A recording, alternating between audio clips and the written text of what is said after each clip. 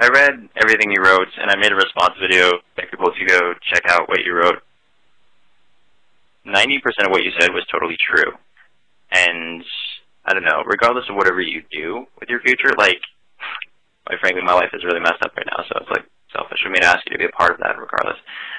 But whatever you do from here, it's like, whatever. I admit, like, all the guilt and everything that I jumped into something that I didn't fully understand. And you were there with me, and you took the steps with me, but the reality is I led the way into the darkness or whatever. So, I'm so incredibly sorry for everything. Like, I'm being so cliche. And, yeah, I understand. Like, whatever you do, I understand. The first step to improving yourself is realizing that you are the problem. Anyway, yeah. So I think I'm going to leave you alone. I'm sorry. Bye.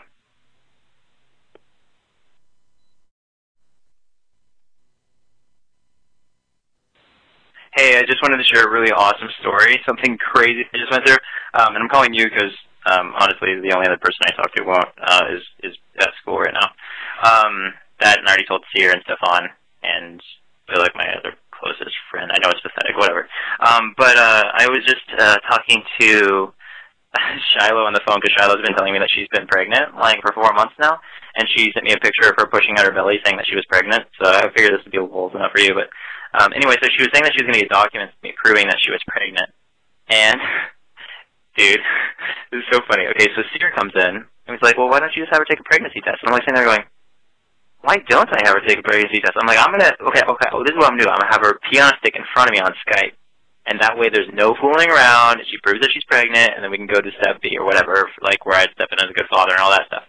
So I call her up, and I go, hey, why don't you take pregnancy tests on Skype in front of me? And then, then you prove that you're pregnant, and I'll be forced to step up. That's the deal. And she's like, oh, but pregnancy tests only work for so long. I'm like, oh. And she's like, yeah. Okay, well, I'll talk to you later.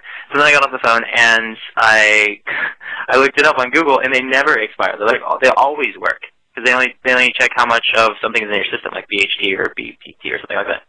Anyway, so I called her back, and I said, well, actually, it never expires, so you can go ahead and do that. And she's like, well, the documents aren't good enough.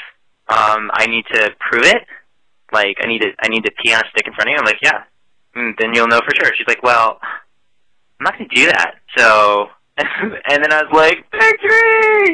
She doesn't want to do it, which means she's not pregnant, because before she said she would do it. She's like, but if it did, I could still do it, even though it doesn't work. I'm like, oh, no, it's okay, like before I hung up the phone. So she said that she would do it before, and then when I called her back and said it actually worked, she didn't want to do it anymore. That's victory. Anyway, I just wanted to share that with you. Yeah, I should definitely stop calling you, though. I'm sorry. I just wanted to share that story with you because I thought you would think it was funny. Anyway. Yeah, so I'm not a daddy. Yay. I'm also getting a fertility test coming up because I'm pretty sure I'm incapable. But anyway, talk to you later. Bye. Okay, you cut me off. As I was saying, I haven't attempted to get a refund or anything. I'm basically putting it on the line. If you don't do it, I'm not going to be upset. I'm going to understand. But if you do it, you're going to blow my mind. Like, literally blow my mind. And, like, I'll do what it takes to make everything work out, whether it be counseling for me or whatever. I was recently informed that I have borderline personality disorder where I take things to extremes. And if you're not my way, then you're wrong, or something like that. Like, there's a bunch of shit. And when I look at you, I think of a person who has things in control mentally. Like, I have everything in control in my life except for my emotions, except for my relationships.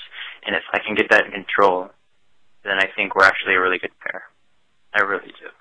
And the reason is because of how happy I am around you and how complete I feel.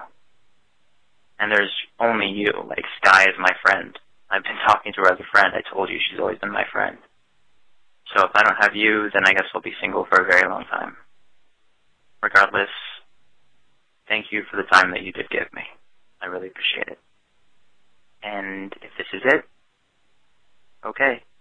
I might call again or something because I want to talk to you, but I understand if you don't answer. It's just kind of a bummer. I'm getting my stuff together. And now it's over. But yeah, I get it. So, talk to you later, hopefully. Bye.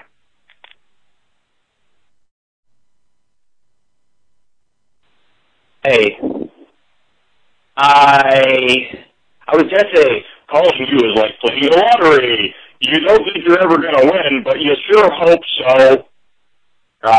Problem is, I've turned into a stalker, so I'm going to stop now. It was gonna be cute, make noises, make you smile, make everything seem okay. But the bottom line is, all I'm going to be doing now is waiting for your call. Hoping, well, I mean, I got to edit and live my life and all that stuff, but I will have my phone by me. It's your choice, buddy. I'm here. I'm queer, and I don't drink beer. Woo! Sure. I need to stop, though, because I don't want to turn into total creep. Okay. So, believe me or not, I want to work everything out, but that's okay if you don't want to. I understand. It could be beautiful. It could be amazing. It could be so gorgeous.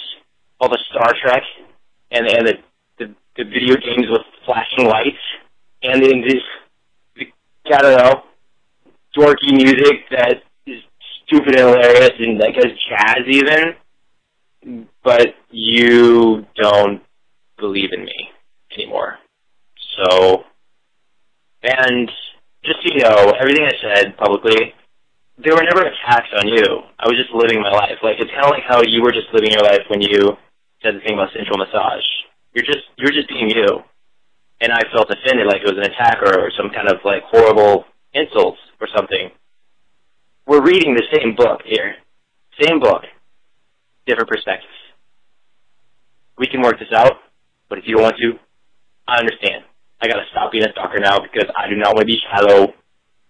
So, call me, or not, or live your life, or be free, be whatever you want. I'm not here to judge you, or control you, or do anything ever again.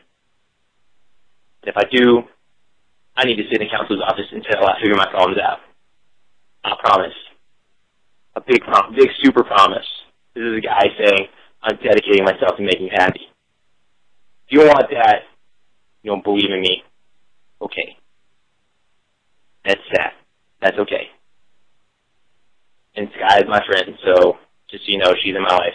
She's my friend. Because she's cool and she's helping me through all this. So, bye-bye.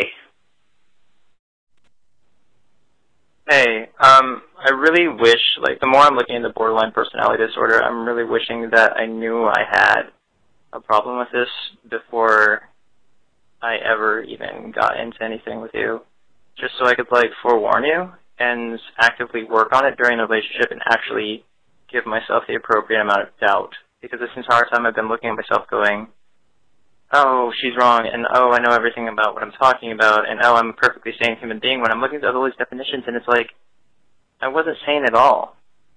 I had a serious problem. I still have this serious problem. And I don't know, this is me just telling you, like, if you don't want to get on the plane, I totally understand, because I have a lot of work to do on myself, and if you don't want to be there with me through all that, that's fine. Wait for me to get better. I mean, if I'm still feeling the same way about you in the future, like, and we can always figure something else out for later on down the line. It doesn't need to be rushed. I don't know, I was busy blaming you for a lot of stuff that is all my fault. Anyway, I just really hope you don't feel any remorse for anything that you did, really. I pushed so hard that anything you did in reaction really can't be held against you. So I'm sorry. And I'm working on myself. I'm really researching this. If you could actually help me, that'd be good. But you don't want to talk to me, so. Which is why I should definitely stop calling now. Okay. Definitely. Bye.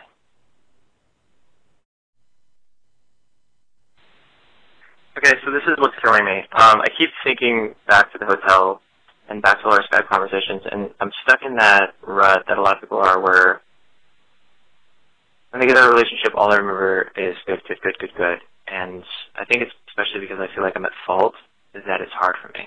Like, I think that you have it easy because I've admitted all my guilt. And, I mean, easy to an extent that on the emotional level, not on your situation, because I'm sure your situation isn't perfect in other areas. But you know that I'm wrong in so many areas, and because of that, you can so easily move on. And yet, I'm stuck with this, I was wrong, and I feel like a piece of crap, and I just want to make everything right. You know? So I hope that on a human level, you can sympathize with me. You know, just talk to me regular and realize that's what's going on in my mind. So I guess I'll just feel guilty forever. And that's how it has to be. So, I don't know. I'll talk to you later. Bye. Hey. I'm not sure why I'm leaving a message this time. Yeah. Oh my god. Okay, remember when you were calling me earlier and you're like, I'm using every media outlet to contact you. I'm like trying everything. I'm begging for you to come back to me and all this stuff. It's like, I'm like that, but like an elongated version. Like, you're not giving me the mercy that I gave. And so I'm stuck in limbo. This sucks, dude. Like, okay, do me a favor. Please, at least in some way, write me saying no. You know what? Never mind. I'm going to take you not responding as a no. So if you get on that plane, which I doubt you're going to, but hey, maybe you're crazy enough to do it, then awesome. But if not, I'm going to leave it alone now. I'm actually going to, well, I shouldn't disable my phone because you could call. I'm going to control myself, and I will leave it alone now. Hopefully I have entertained you, and hopefully you are having a good night. Goodbye.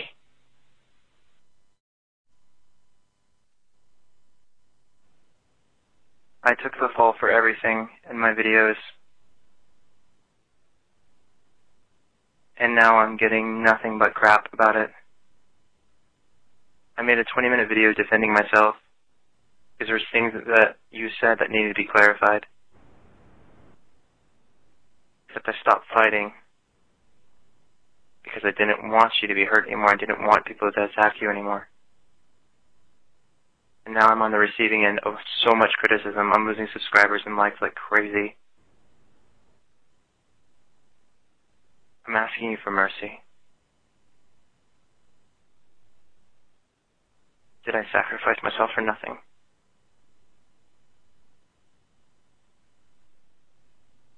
You talk about love as if you know what it is. I would never do this to someone I loved. I've given everything that I could to play the nice guy, to be a good person. Nothing's coming back to me. And I guess that's how it has to be.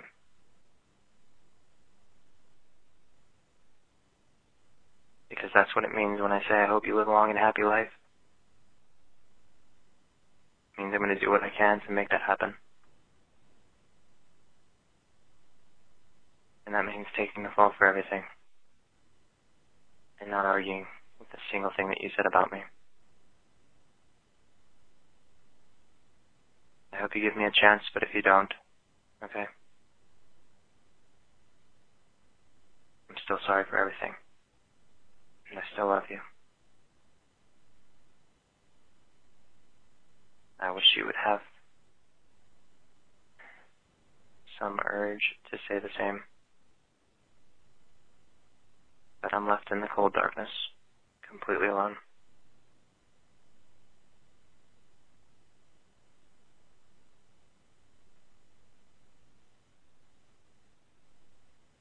Goodbye. I have no idea how you can be doing this to me and feel no remorse for it. I'm completely oblivious to how you can live with this. I have no idea. You completely ignore me. I should do nothing but support you and say, look at her side of the story, and everyone pay attention, and you ignore me. How can you do this to another human being? I just don't understand.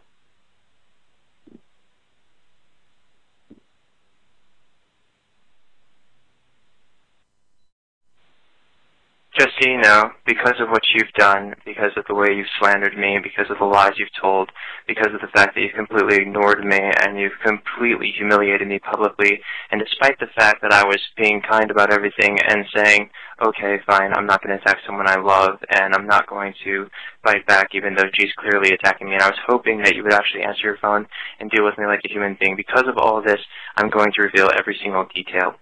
Every detail. And then everyone will know exactly who you are. You want to slander me, well, I'm going to fight you with the truth.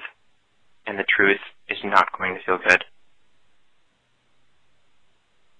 Goodbye. What happened? Message me on Facebook. I think your phone died. I don't know. I'll figure it out. Bye-bye. This is your 16th voicemail. Call me back. Bye. Hey, Onision. Will you fuck me now? The person who sent me this videos is Onision Can Suck My Ass. You can check his link down below. You can also check the link to Adrienne's YouTube if you want to go there and apologize to her for any mean comments that you might have left her before. This is the time. You need to understand that there's two sides of a story, and this is Adrienne's side. Have a good one.